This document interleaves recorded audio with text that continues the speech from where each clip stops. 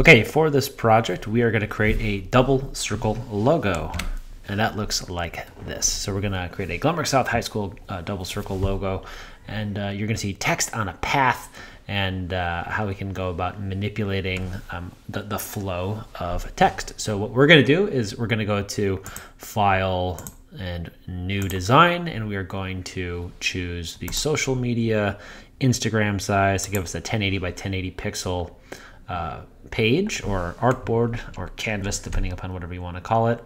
Now I am going to, I've already done this, but you can go to View, Canvas, Show Rulers, and that will show the rulers on the top and the bottom. Now what we're going to do is we're going to grab our shape tool, specifically the circle tool right here, or the ellipse, and we're going to create a circle by holding the Shift key like so. And then in the properties, what we're going to do is change our size.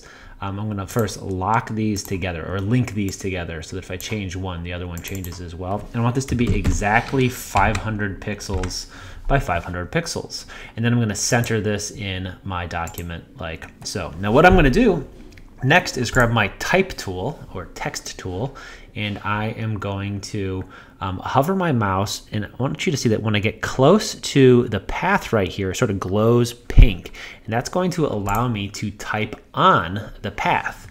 And so I'm going to write in capital letters Glenbrook South like so, and you'll see that it follows the shape of the circle. Now I'm going to select all of that text, and I'm going to change it from Open Sans regular to extra bold, and I'm going to change the size from 20 to 48. And then I'm going to change the character spacing from 0 to 5. We call that tracking, and so that's going to add some space in between the letters.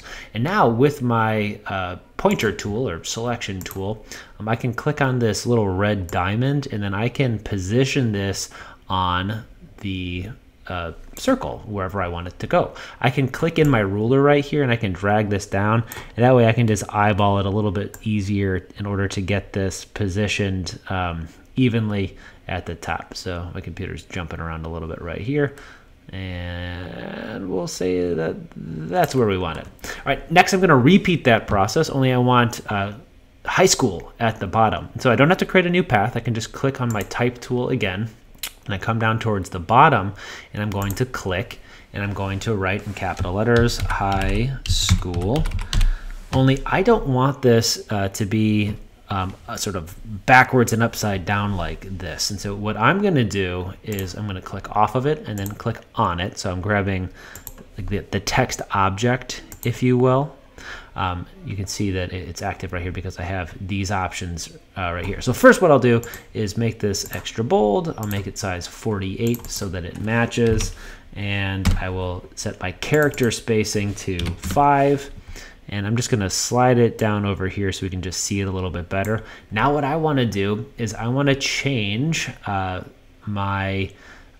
these settings right here on path. So it's possible that when you do this, your text will be on the inside like this, but I can just click outside right here.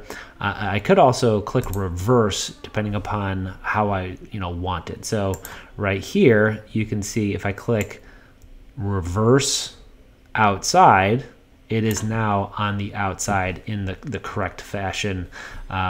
You might have to just toggle this back and forth in order to get it right, depending upon what the previous settings were. But now I have Glenbrook South High School. Now what I have to do, now what I want to do is click on this circle right here, and I don't want to fill. So I'm going to delete the fill, and I'm going to create 2 more circles. And so I'm going to just click in the middle here, holding Shift. This one I'm going to make 450 pixels by 450 pixels. You can see that these are linked, so they're automatically going to be the same. And then I'm going to add a border of 10 pixels, and I want that to be black like so. And I should be able to center this and get it exactly in the middle. That's why we centered it before. If this guide is in the way, you can just click and drag it up. And then you're going to create another circle. You could either just click on the shape tool, or in this case, I have the circle selected. I'll copy and paste it, and you might not be able to tell, but there's a second circle right here. Oop, I just grabbed the wrong thing. So let me click right here. There's a second one here. I will click and move it. And I want this one to be 650 pixels by 650 pixels. I will use my alignment tools in order to center it. So now I've got this double circle logo with my text around this third invisible circle. Now what I want to do is put a logo in the middle, and I'm going to use a lightning bolt. Now linked in the project is this asset right here. Now I want to use this as a reference image. I'm just going to copy the image, and I'm going to, if I get this message, I'm gonna go ahead, hit yes. You do want to save it. I've already saved this, so I'm not going to do it again. I'm going to paste it right here, and I'm going to resize it, and I'm going to hold Shift and Alt in order to resize it towards the middle. And then, you know, it's up to you how big you want it, but I'd like it about that size. But that's no good because that is, you know, still a pixel-based image, and it doesn't match our color scheme at all. So if I zoom in, you'll see even though I'm in a vector graphics program, it's still made of pixels. I can see the little jaggedy lines right there. So I'm going to take my pen tool, and I'm just going to use this as a reference, and I'm going to click in each corner. I'm going to go kind of quick here, so if it's not perfect, you know, that's why. So 1, 2 here, 3 here, here, here. I'm about halfway done. Come to here, and then 1, 2, and then 3 right here. Now I'm going to turn the border off in this case, and I'm going to change my fill color to be black. And now for this, I am going to move it out to the side and move my reference image off to the side, and then delete it. Just get rid of it altogether. Okay, and so now I have created my double circle logo. You might need to fine tune the position of the inside logo right there, but I think I kind of like this.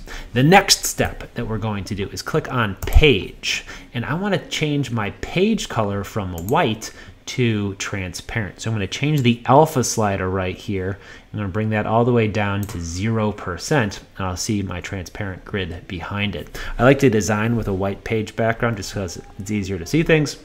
But here, I don't want to have a background when I export this. So you'll save this as a Gravit file to the Gravit cloud. So just go to File, Save, and do all that. But then you're going to export this as a PNG. PNGs allow you to have transparent backgrounds, and we're going to need that for part 2 of this project. Call this, not Doible, but double, my cap lock is on, double circle logo.